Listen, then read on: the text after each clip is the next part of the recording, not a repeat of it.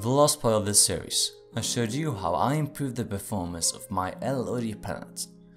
Although the FPS was quite beautiful, the same cannot be said for the surface of the planet.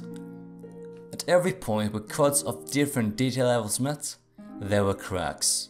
This was because the less detailed, i.e. larger quads, lacked the vertices needed to match up with the more detailed, i.e. smaller quads. This was quite a tricky problem to solve, but I think I've finally done it using a little thing called edge fans. My name's Samuel Holmqvist and this is LOD Planets episode 3.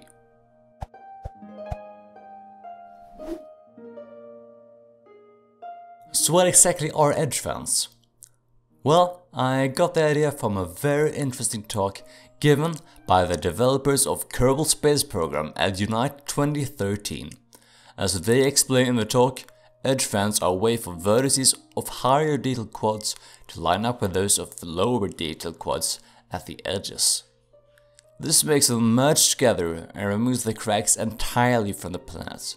But for this to work, each quad has to be aware of what quads are next to it, i.e. its neighbors, to be able to adapt accordingly. Such a task happens to be much more difficult to do efficiently than one might expect, but the KSP devs found a solution. Well, they did, but they only explained one half of it in the talk. All they said was that they used a bit mask to find the correct neighbor with no further explanation as to how. So it was time for me to figure out how to do it, but I eventually did. Let's visualize a quad that we then divide into 4 new quads.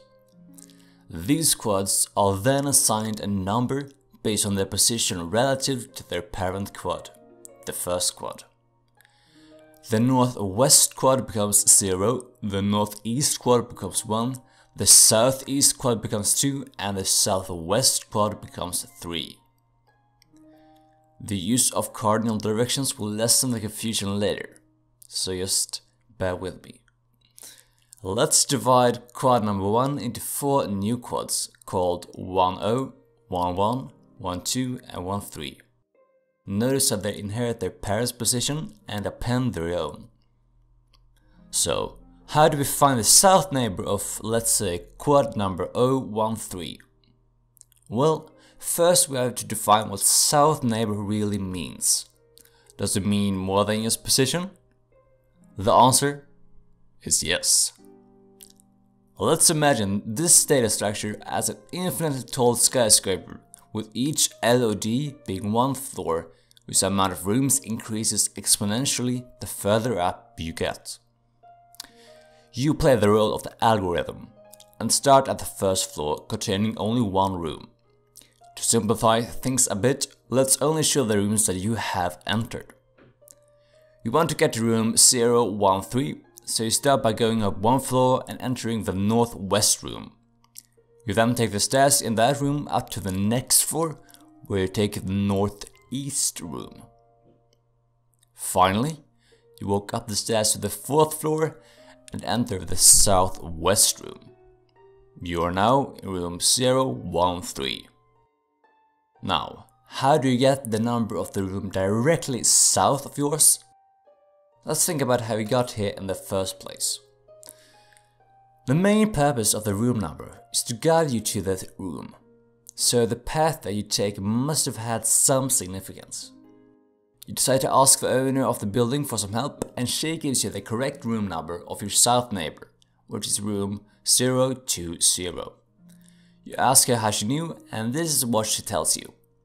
Well, think about the path that you took to get to your room, and compare to the path that one must take to get to room 020. The first step is the same. Enter the northwest room once you get to the 2nd floor. But after that, the instructions are inverted. South becomes north and east becomes west. Thus, a 1 becomes a 2 and a 3 becomes a 0.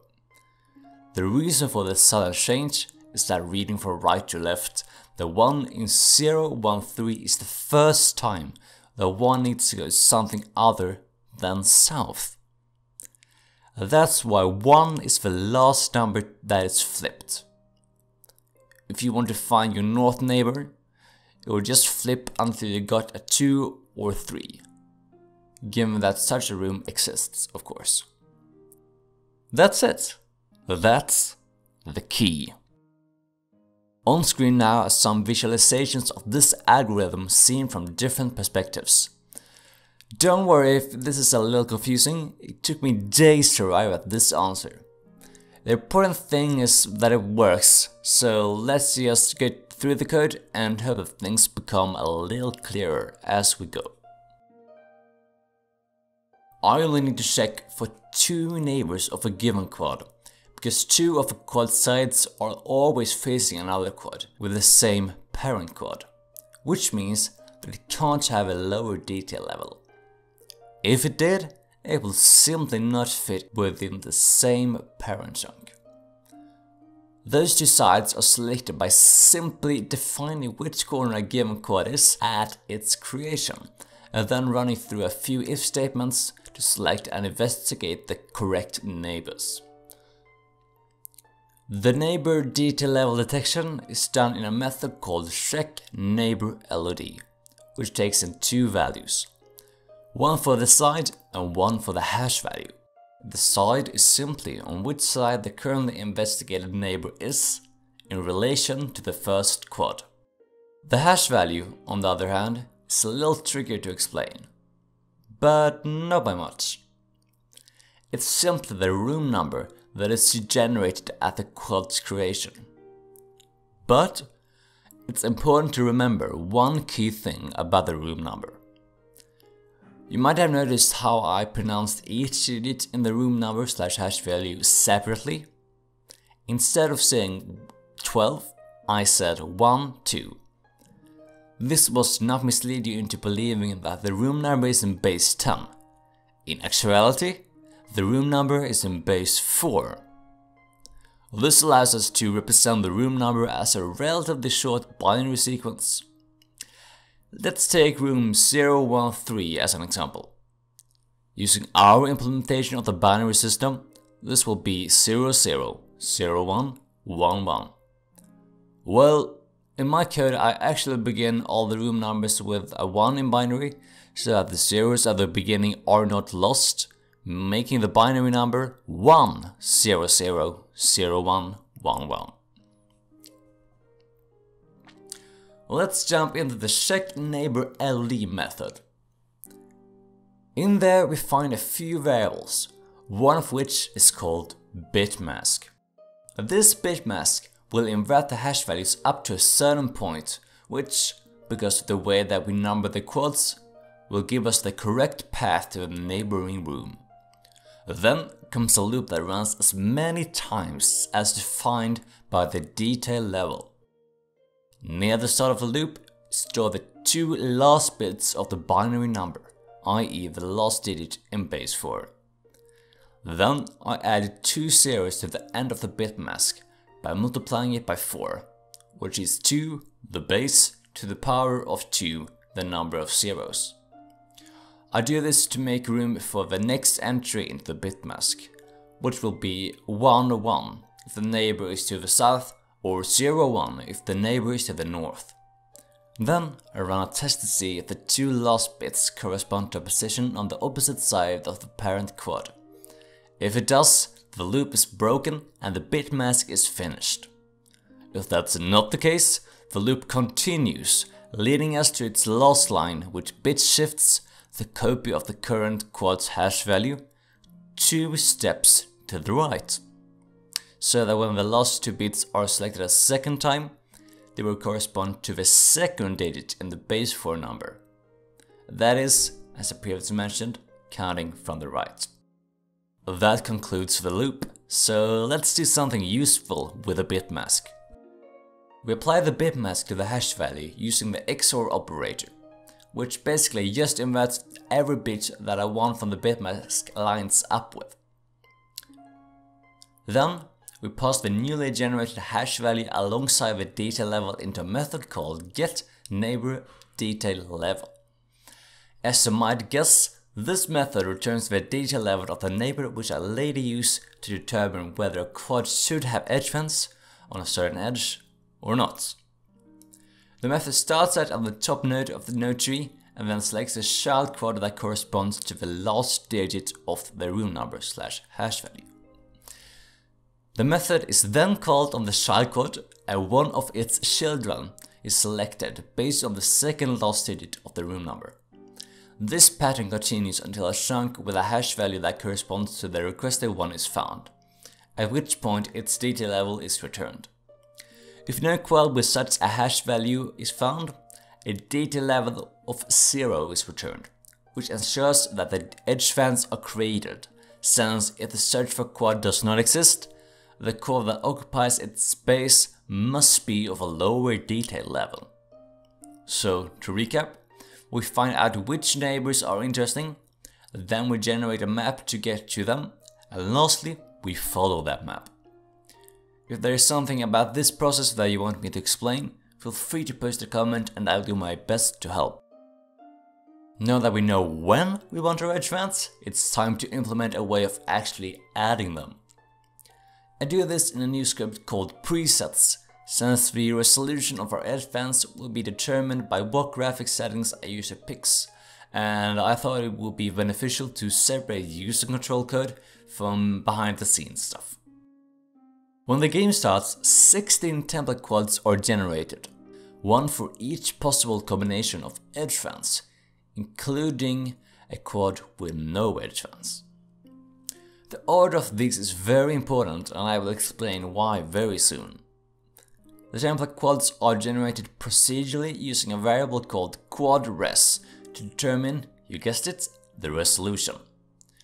To reduce the amount of code that I needed to write, I simplified the template quads a bit. Every template quad has the same amount of vertices, even though most of them don't use every single one. This helps to simplify the triangle code because it makes the vertex indices more uniform.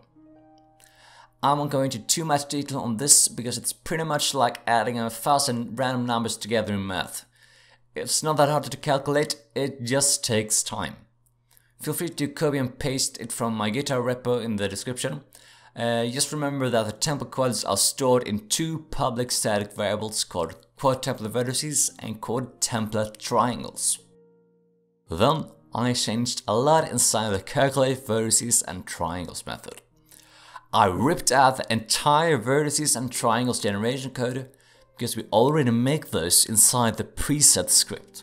Instead, I scrapped the vertex and triangle data from the correct variables using an index that I generate with the information that I received about the neighboring quads. As I previously said, the order of the template quads is very important. This is because I want to know which index corresponds to which template quad. Because I know that, I can select one of the 16 template quads by interpreting the neighbors array as a binary number. East has a value of 1, West has a value of 2, North has a value of 4, and South a value of 8. When the correct vertices and triangles have been selected, I use a transform matrix to move the quad to its correct position, as well as scale it and rotate it. The position and scale are calculated similarly to how I did it before, but the rotation is new. It is calculated using a lot of if-else statements at the top of the method that checks which side of the sphere that the quad should be on, and then rotates it accordingly. Lastly, every vertex is normalized to make it look like a sphere again, and voila! That's about every major thing that I've implemented since the last episode. I've put a link to the GitHub repo in the description, as well as some other resources that you might find useful. I'm sorry that you had to wait so long for this episode. There was a lot that I needed to learn about matrices, bitwise operations, and just mesh generation in general, but I think it paid off. The next video will bring some much needed visual improvements to the planet in the form of mountains and such things, so make sure to stay tuned for that. As always, it really helps if you subscribe to the channel as well as hit the like button. I've been amazed at the positive feedback that I've gotten from my previous videos, and I'm very much excited to bring you many more. Thank you all for watching. Goodbye.